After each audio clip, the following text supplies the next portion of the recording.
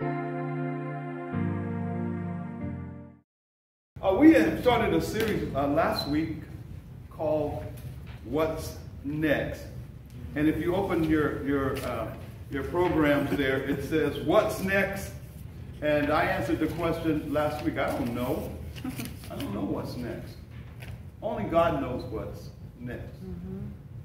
But it said so. We said that we wanted to give you some principles or some processes that you could work through to help you answer that what's next question.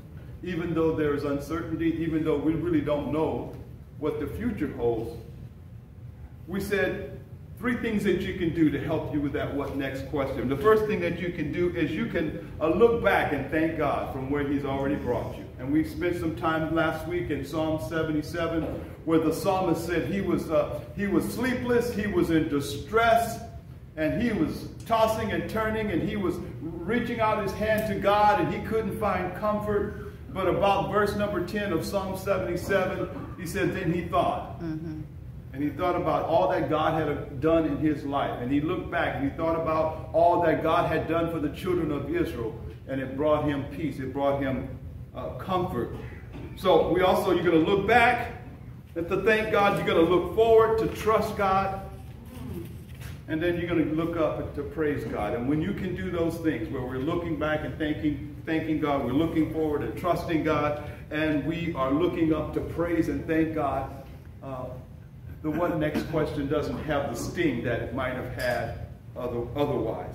So let's review just again on looking back. I have it in your notes right there. It says, looking back, I just mentioned it. We don't know what the future holds. But we know who does. We know God. And I showed you some songs last week in this yellow sheet we had. I don't know about tomorrow. Many things about tomorrow I don't seem to understand. But I know who holds tomorrow, and I know who holds my hand. It says, and because He lives, and because He lives, I can face tomorrow. Because He lives, all fear is gone. Because I know He holds the future, and life is worth the living just because He lives. So we know who holds the future. And then we said, number B says, we know what He has done for us in the past. And I gave some testimony. And I know each of you have testimony of how God has brought you, how God has provided for you, how God has been a blessing in your life. And then C says, I added this one, we know what His Word says. We know what He told us in His Word. And I picked out 3 things.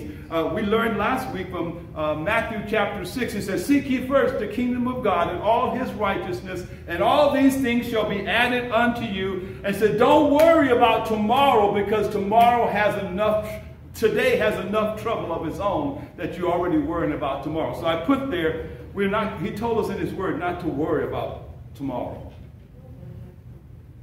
And then we found out, I gave you a verse there in John 16. He says, I have told you these things so that in me you will have peace. In this world you will. It's not maybe you will. He says, in this world you will have trouble, but take heart. I have overcome the world. I'm already victorious over all those things. So we know that we will have some troubles. And if we go to, I wish I had time to go to James. James says, count it all joy when you enter various trials and tribulations, because those tribulations work perseverance or patience in your life. And then we found out also, according to Hebrews, that He will never leave us or forsake us.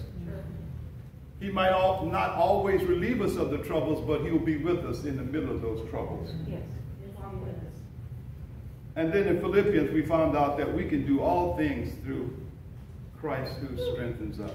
And that's just a short list. And there's so many other promises that we have of what God told us in His Word that He will do for us. So let's talk about looking forward. Amen.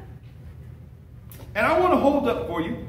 I'm going to read them real quick for you. I'm going to hold up these 2 scriptures, and I'm going to. I think I'm going to pull some principles or some things that we learned from these 2 passages of Scripture that will help us as we look forward, okay? Number one, you hear this one a lot about this time of year from Paul. In Philippians chapter 3, verses 12 through 14, it says, not that I have already obtained all this. And it would be great if you would go back and read Philippians 3 and see what that all this is.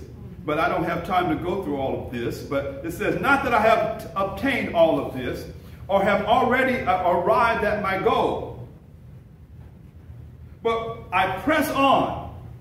Notice that word, underline, highlight that word. I press on to take hold of that for which Christ Jesus took hold of me.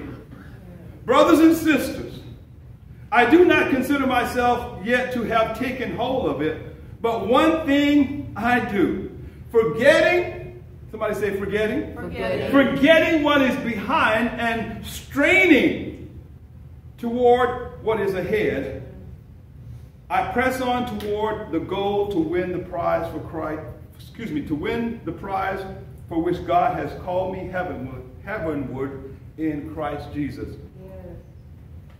Yes. Forgive me for stumbling sometimes. When you memorize scripture in another version, you stumble because you think you know the next word, but the next word is different in this version. Amen. So that's why I stumble sometimes. In Hebrews chapter 12, I want to show you this. It says, therefore, since we are surrounded by such great cloud of witnesses, let us throw off everything that hinders and the sin that so easily entangles us. Now, I memorized that. It says, let us throw off I like this word, and I'll use this word later. In the version that I memorized in Scripture, it says, throw off the weights and the sins that so easily beset us. Yes. And let us run with perseverance the race marked out for us. Fixing, you had a point in the future, fixing our eyes on Jesus, the pioneer and perfecter of our faith. In the version I memorized is looking to Jesus, the author and finisher of our faith, for the joy set before him, endured the cross, scorning his shame, and sat down at the right hand of the throne of God. Consider him. So when you're looking forward, consider Jesus, who endured such opposition from sinners, so that you will not grow weary and lose heart. So let me show you some principles, some things, some truth that I extracted from those two scriptures that will help us in looking forward. Number one is that we got to recognize that none of us are there. Right. That's right.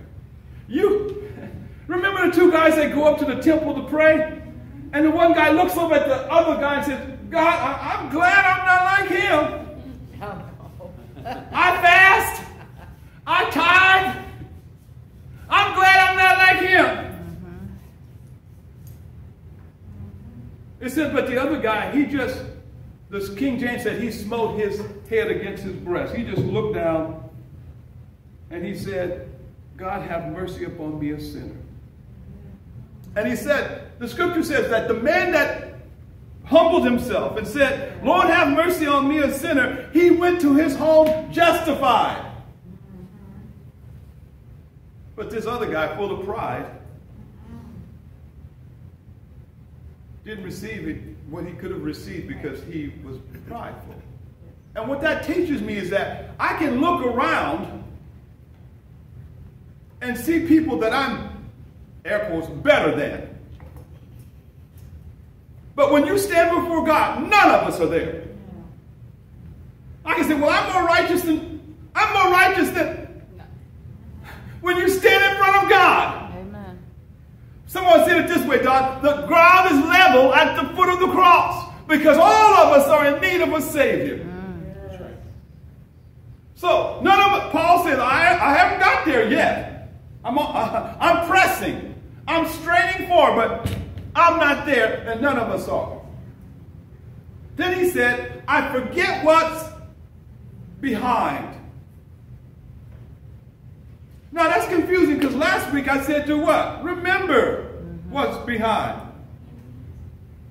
There are some, and we said it last week, there are some things that we can look back on and draw on, and it will propel us into the future. When I think about, like I talked about last week, when I think about what God's done for me, that encourages me to keep moving forward. Yes, yes. But Don, there are some things in my past that... Leave it in the past. So I put there, when he says, forget those things that are behind, he's not saying that there's some way that you can erase those memories, because you can't. But he says, I want you, through the power of God and his Holy Spirit, to break the power that those past things have on you. Yeah. Ooh, that's worth the price of admission right there. Yeah. If you got something in your life that has become a weight, and you can't move forward because that garbage, that baggage is holding you back, you need to eradicate that. Yes, Amen. yes, Amen. yes. That's right. See, because you have an enemy who always wants you to look back. Mm-hmm. Oh, you remember what you did in 75. You remember what you did in 1980. You remember what you did to this person. You remember what you said. And he wants you to be bogged down with that garbage, with that baggage, for which Christ has already forgiven you. Yes, yes. Amen. He said in the Psalms, he'll cast our sin as far as the east is from the west. And Columbus taught us that if you go one way, you're going to end up the other place. So those will never meet. Amen. That's how far it's like a dog chasing its tail. You can't catch it. Because he's casted that far away from you. So Paul says, I'm forgetting those things. Because I used to persecute the church. I used to lock them up. I went on the road to Damascus to find them, to lock them up. But I got to put those things behind me because they become weights. And in that Hebrew verse, it says, throw off the weights and sins. That's right, amen. So I want to make mention of this. In both of these examples, the one from Hebrews, and I got to slow down, and the one from Philippians, Paul is using the analogy of an athlete, of a runner. And when people are getting ready to run, they buy running shoes. Those are the lightest and the best shoes. And they wear shorts, and they usually take off all that heavy gear so they're freed up to run. And so if you're looking to the future, you got to free up. All right. No, that's right.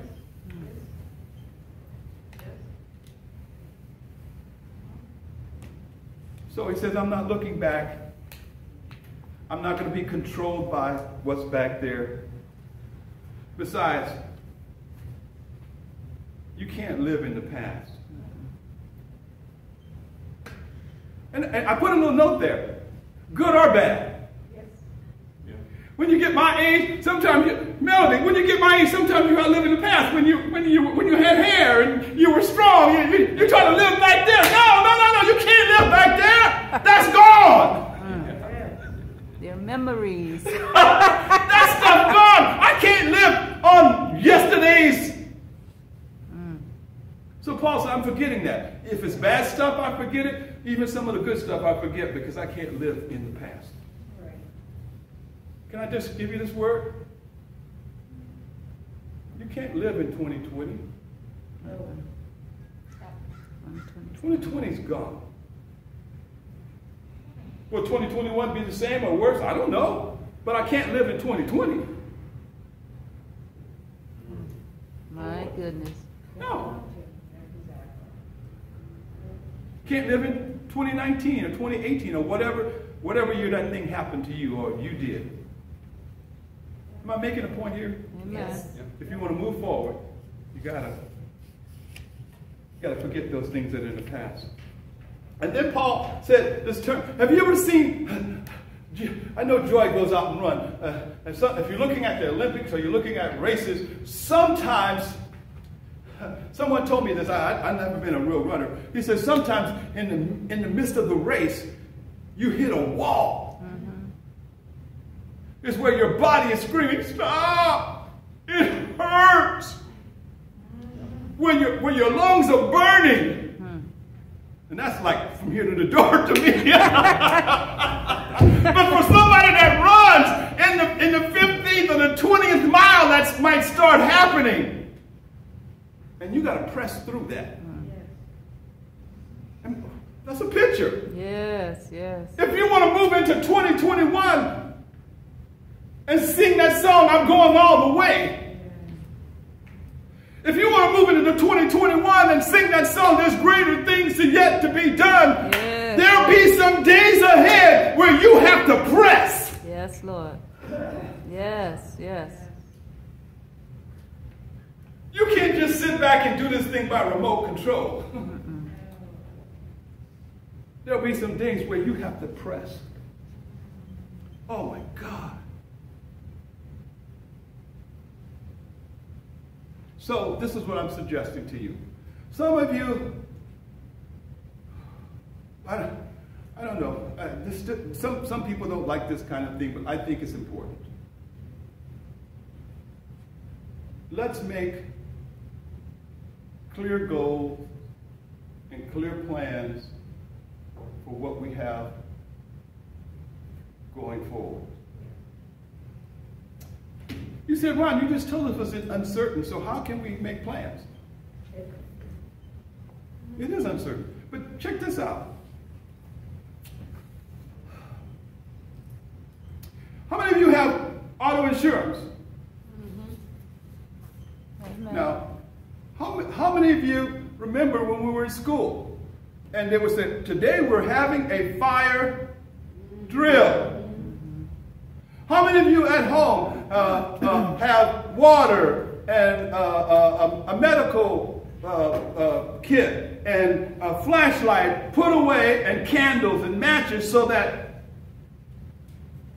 what are those? Yeah, emergency. Those are plans. Yeah. So that if there was a fire, that's why it's marked exit, so we know how to get out. So we don't know when a fire is coming. We don't even know if a fire is coming. I don't know what's going to happen in the future. I don't even know when or where or how it might happen. But when it happens, I want to be ready. Yes. So that means I want to be prayed up today. So whatever happens tomorrow, good or bad, I don't have to get ready. I stay ready. Yes, yes. Amen. Imagine when the lights go out and you're trying to find matches, you're trying to find a candle.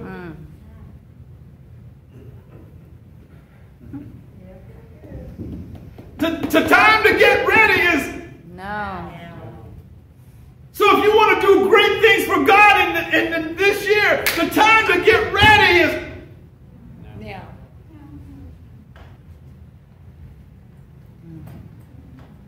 Am I communicating? Yes, yes. I'm preaching as hard as I can. So we make plans. We make clear plans.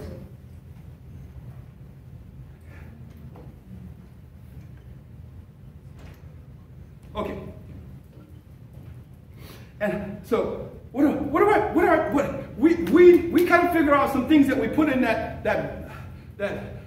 when I love spy movies. and on the spy movies, and those guys that are secret agent, they always have a go bag. It's got a bunch of passports in it. You got some money in it. You got a change of clothes in it. Got a gun in it.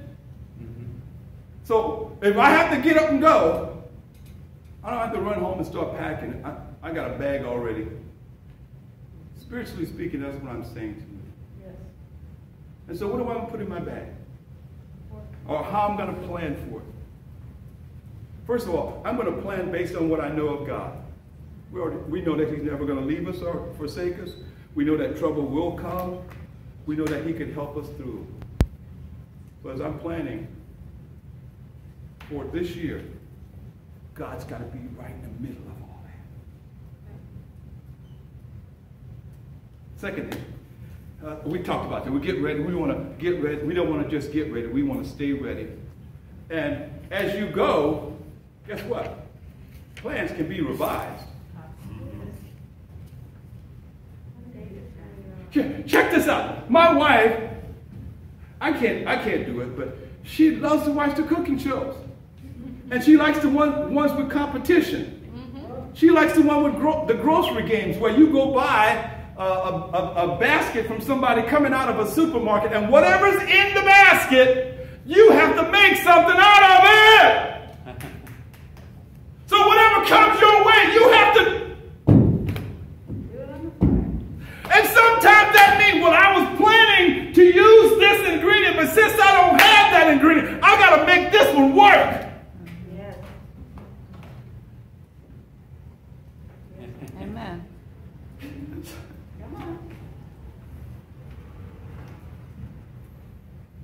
Old Navy saying, those who fail to plan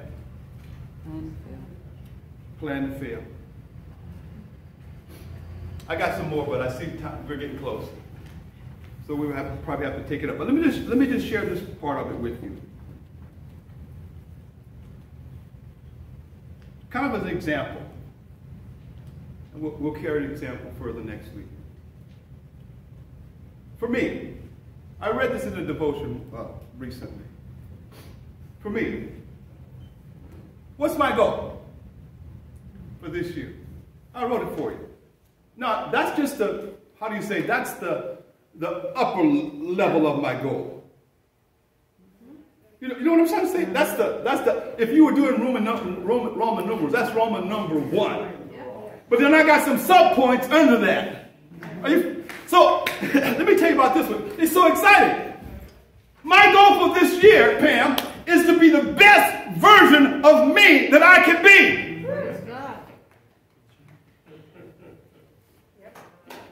Oh! Amen. I can't be the best version of Don. Don's a great man of God, but I can't be a best version of man. I can't be a best version of Warren. I can only be the best version of me. Amen. That's right. And that's what I'm saying to God. I want to be the best version of me based on what? Rick Warren gave us this acronym called SHAPE. I want to be the best version of me based on my spiritual gifts. I want to be the best version of me based on the heart that I have for God. I want to be the best version of me based on the abilities that God has given me. I want to be the best version of me based on the personality that God's given me. I want to be the best version of me based on the experiences in my life. Yes, yes, yes. Thank you, Lord. Thank you, Lord. Yes, yes. None of y'all been a poor black child born in Louisiana. I am. Yes, Lord. Yes, Lord. I is. What?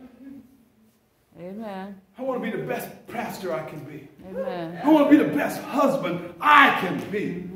I want to be the best friend that I can be. I want to be the best man of God that I can be. Yes. That's what I want to be pressing towards. Yes, yes, yes. So when I see him, I hear him say, well done, thy good and faithful servant. Yes, yes, yes. With the gifts and the ability and the talent and the heart that I gave you. Yes, you Lord. did the best with it that you could. Yes. I gave you 5, you gave 5. I gave you 2. Yes, yes, yes, Lord. Thank you, Jesus. Yes, yes. Oh my God. Thank you, Father.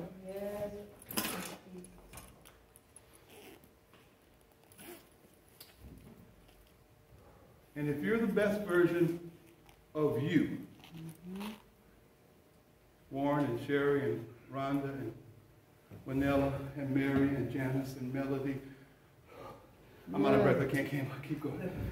If you're the best version of you, Yes, yes. and I'm the best version of me, watch out. Amen. Amen. Because you have gifts and abilities that complement mine.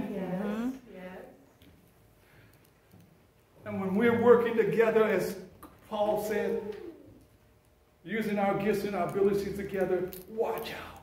Amen. We can make a difference in this world. Yes. Amen. Let's pray. Father, thank you. I know you know tomorrow, God.